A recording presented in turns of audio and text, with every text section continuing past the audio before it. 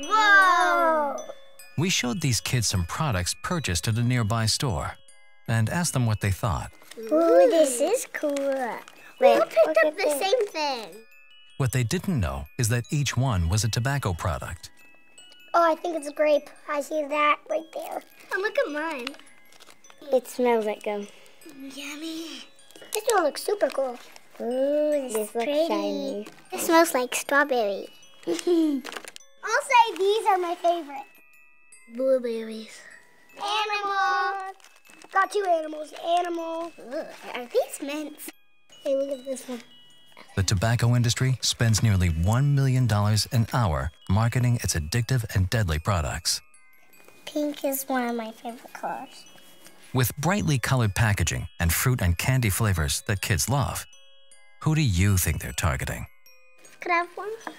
How about we each get two? Wait, I found them now. We get to keep them.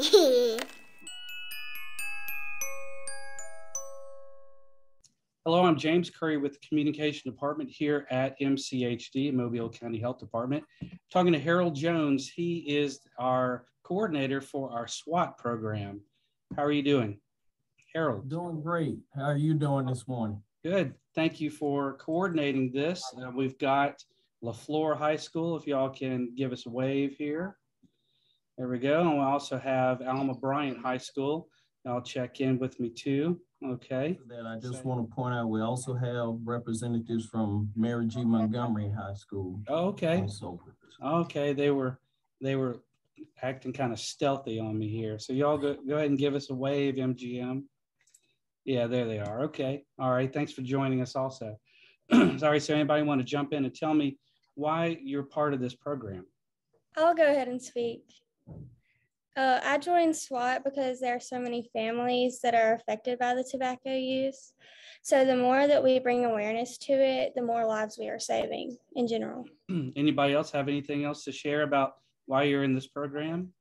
I had several family members that started smoking when they were very young, and they eventually passed away from the long-term effects from it. So I feel very passionately about, to making sure people aren't smoking and different things like that. Overall, one of the main, some of the main focus is to prevent the access for other youth, getting this readily available drug, I have to say. Nicotine in itself is a drug. We also trying to prevent access or prevent the exposure that our young people are dealing with from the secondhand smoke that many times don't necessarily come from their own behavior, but from someone around them. Also to try to curb the marketing tactics from the big tobacco companies that is trying to persuade them into this behavior early in their life. We know that 90% of all smokers start by age 18.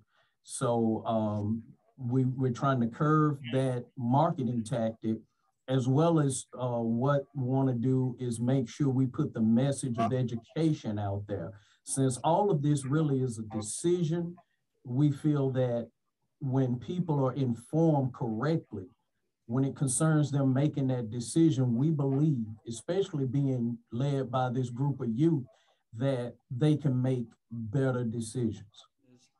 How do you talk to other teenagers about smoking and vaping? So anybody want to answer that for me?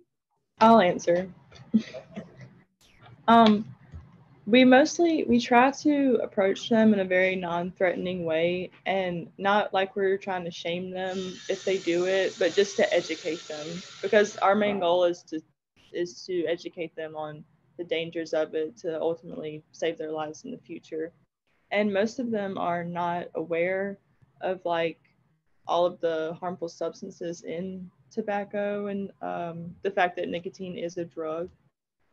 And we just try to kind of talk to them and sit down just in a very hey, I'm just trying to help you understand this, and not in a way where they feel uncomfortable. So when you all give presentations, what kind of reactions are you getting? Are you getting people that are more engaged after you do a presentation, or what? Tell me how that happens. Tell me what's going on. All right, MGM, your turn. Go ahead. We give a lot of presentations to the younger kids in elementary schools, and I feel like they have like a lot of crazy reactions because they really don't understand what's really in the nicotine and all that stuff they do. So I think that's a positive thing, like starting with the younger kids, so that way they'll know like not to do what we tell them not to do with the drugs and smoking and all that. Yes, sir. Last week we went to Forest Hill and talked to those kids there, and they were flabbergasted really by all the stuff that we showed to them, like the heart and the teeth and all that stuff. I'm sure after you tell them rat poison, Yeah.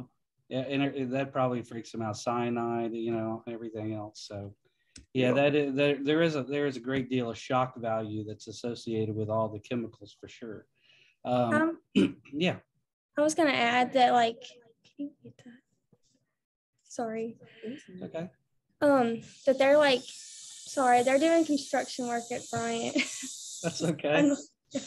We have no problem with progress. But sometimes they're in denial about a lot of stuff. Like, they don't want to accept the fact that like that could be happening to their families. So I feel like that's another like reaction we get a lot, along with what he said about them being flabbergasted and stuff.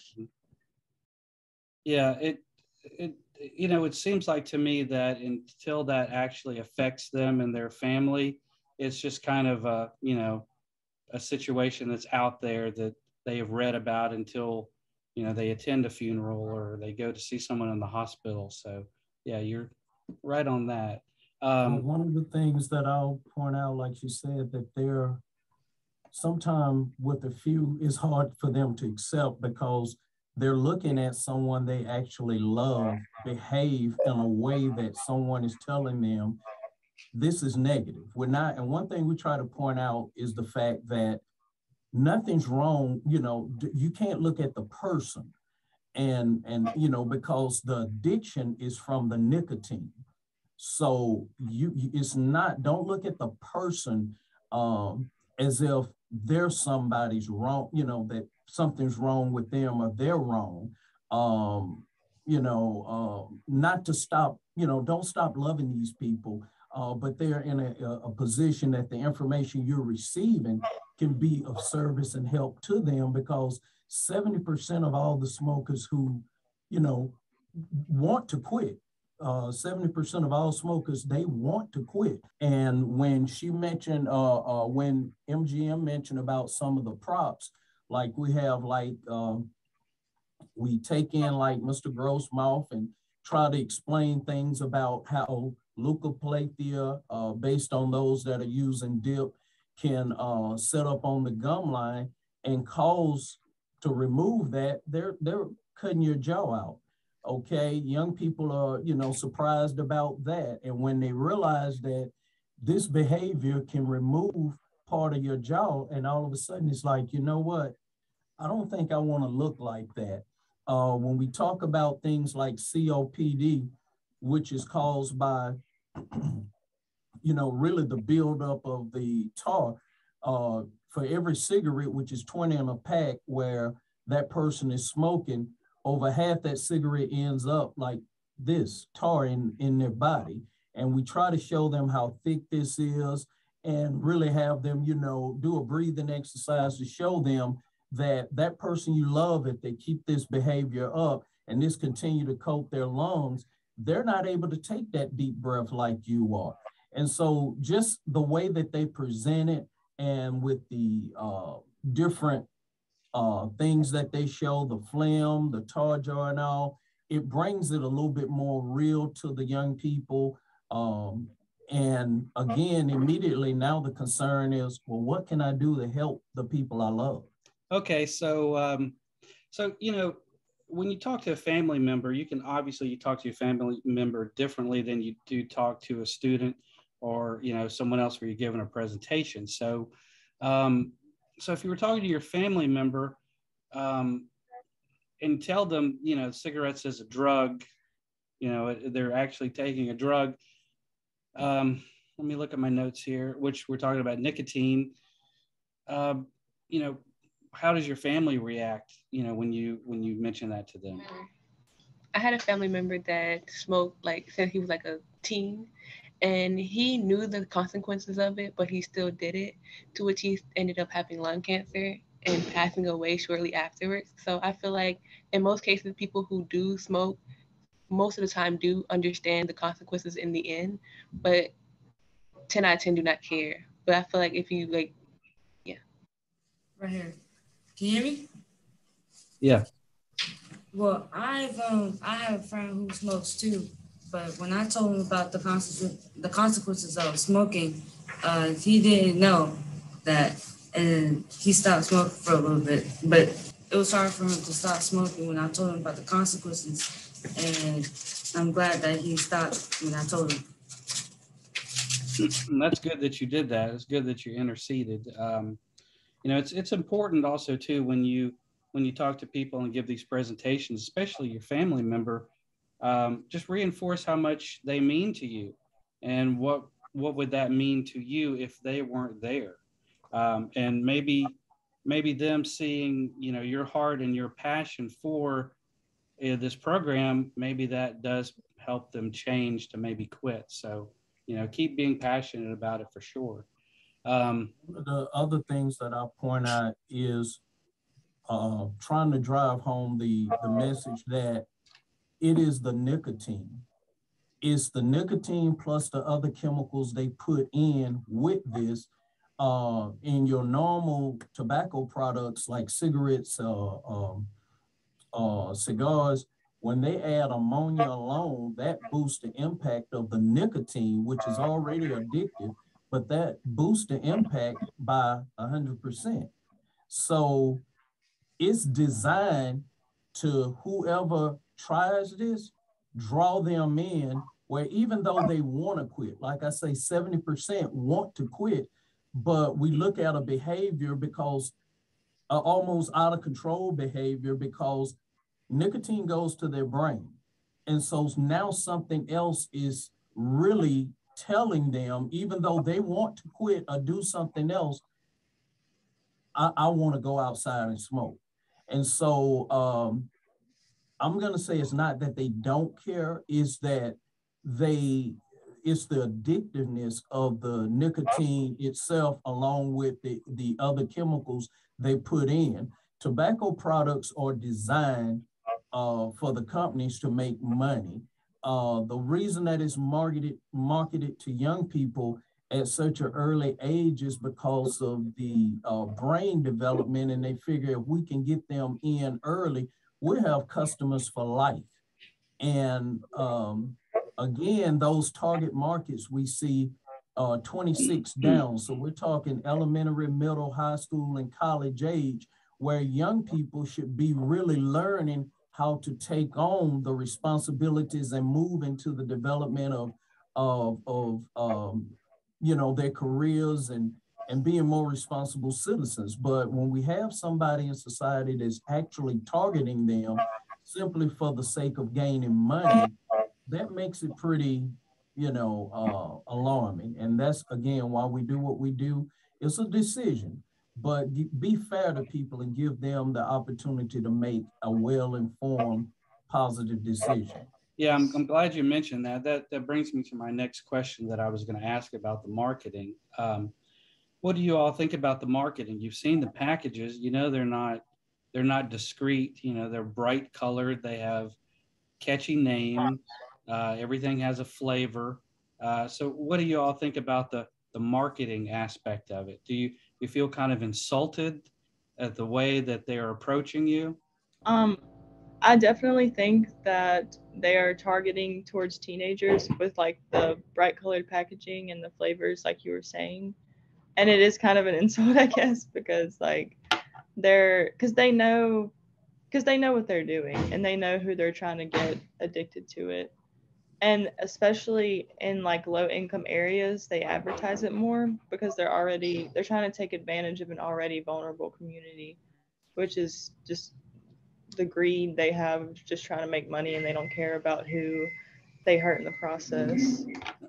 Yeah, the last gas station that I went to, I couldn't even see in the front windows. There were so many signs for, I mean, you all have gotten gas at places like that too. You'd see the signs through every one of the windows in the front. And like I said, they're not discreet. They're loud, they're bright, you know, the numbers and the names, everything are real big on it. So, I mean, they don't want you to miss it. It's, you know, like I mentioned, it's kind of insulting, like you can't think for yourself. So we're going to tell you what we want you to think, you know, as far as marketing goes. And that's one of the things about the product placement, the density, like she mentioned in certain areas, near schools, near areas where they know children are they're out there, or just low income areas. But one of the things to show you how, like you say, they really don't care. You had several of the big tobacco companies back in the days was asked specifically about nicotine. Is it addictive? Is this chemical you're putting in your product, is it affecting people? And all of them stated, no, it's not addictive.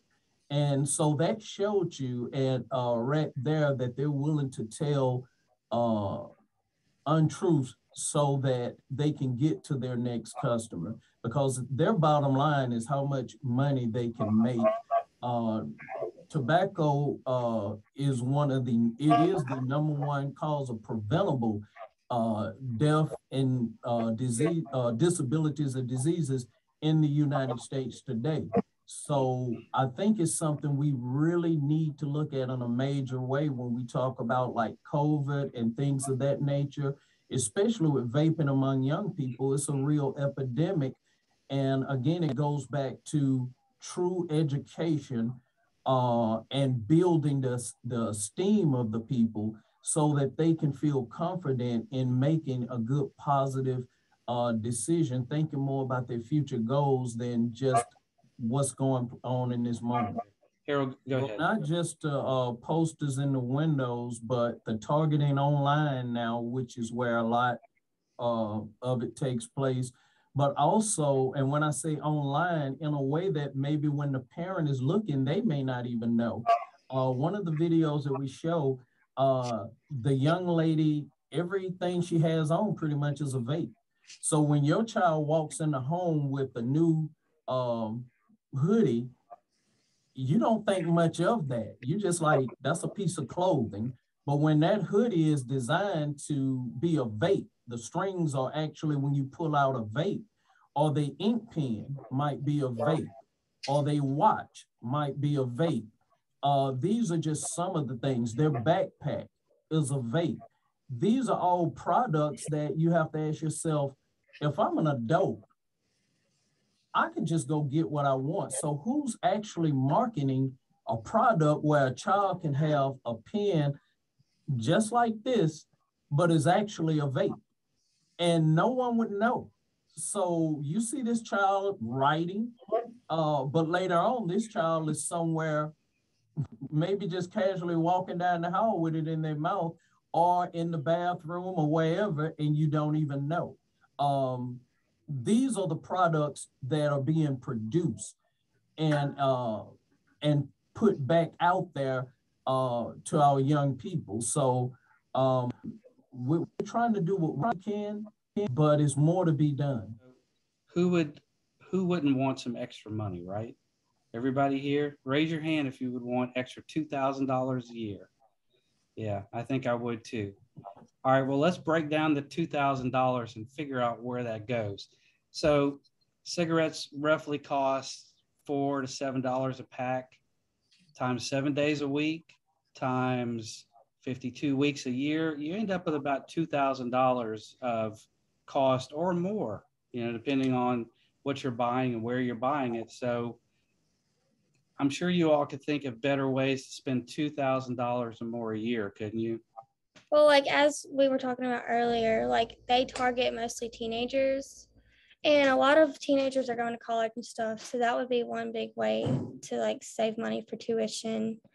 And not just that, like the money, like we talk about it in every like S.W.A.T presentation, that like out of a lifetime, you could be saving $85,000 in total if you spend a pack a day, which an average is like $5 to $7, like you said.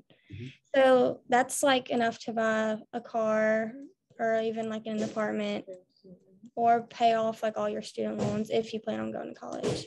So that's a lot of money you could be saving in certain ways. Yeah, you all are very bright, and I'm very thankful that you all are in this program because you're looking at it from a different angle, and I appreciate you taking that different approach. Anybody else have anything else they want to add? Remain focused and keep their own mind. I know the influence is very high to try to do drugs, but stay on track. You know what's right and what's wrong. Don't be influenced. That's good. You know, kids are going to listen to you all. They're not going to listen to me, and they're not going to listen to Harold. They're certainly going to listen to you more than they're going to listen to us. So we appreciate you all being in this program, and I just can't thank you all enough for being just wonderful ambassadors in the community and also from your schools. You know, it takes a special kind of person to be able to stand up and stand in the gap for somebody else and speak about something that you feel very strongly about. And I just want to personally thank you also here too. I mean, you know, smoking has affected, you know, my family and you know, people in my life as well. So I appreciate you all being here on this forum today and getting the message out about Kick Butts Day. Thank you for having us. Yes, thank you all. So if y'all want to give the customary wave as everybody does on Zoom, thank you all. All right, thanks for being here. Take a close look. This student is outfitted with vaping devices, but you can't see them. Why? They're designed to look just like normal school gear, for sale online and in vape shops, giving kids new ways to hide their vaping habits anywhere they go, including school. It's rampant. I think every administrator who has a middle school and high school are grappling with vaping issues. Superintendent Melissa Varley oversees the Berkeley Heights School District in New Jersey. It's virtually undetectable. We don't know if a student is vaping in a classroom. So would you know what to look for? We're taking over a classroom at this high school. It's filled with student volunteers. Thank you, guys. We're going to plant these hidden vaping devices and bring in teachers and parents and see just how well they do at spotting the vape. I get to work. Here's one that's designed to look just like a black marker. Stashing stuff all over the classroom. So this guy looks like a USB. It's not. It's a vape. And on students, too. Sophia looks like she's just wearing a regular hoodie, but underneath, a vaping device. Some vapes even look just like school supplies. Looks just like a pen, but the vaping device is inside, and you can write with it.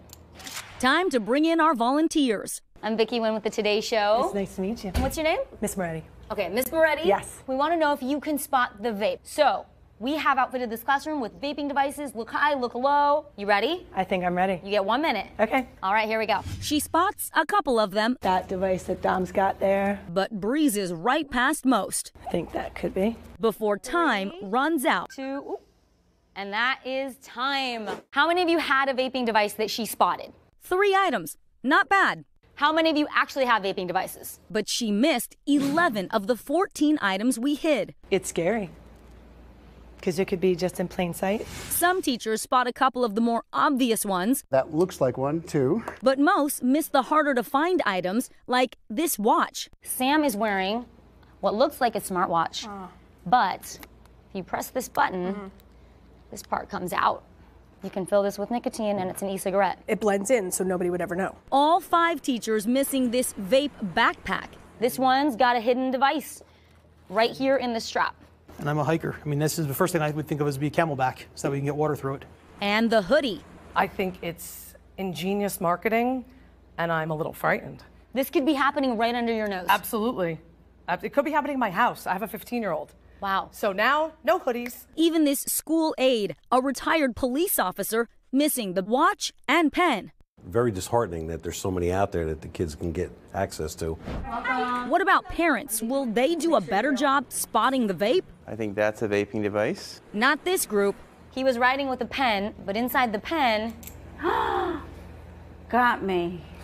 All right, I'm gonna go home and check pens.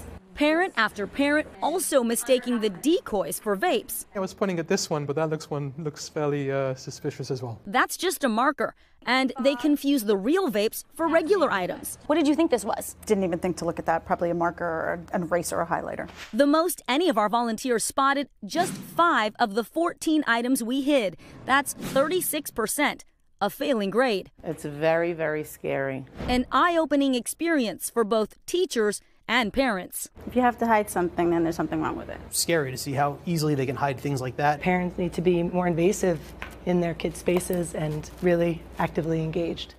Thank you to the California Department of Public Health and the Today Show for their video segments to help us highlight Kick Butt today. Also, special thanks to Mary G. Montgomery High School, LeFlore High School, and Alma Bryant High School.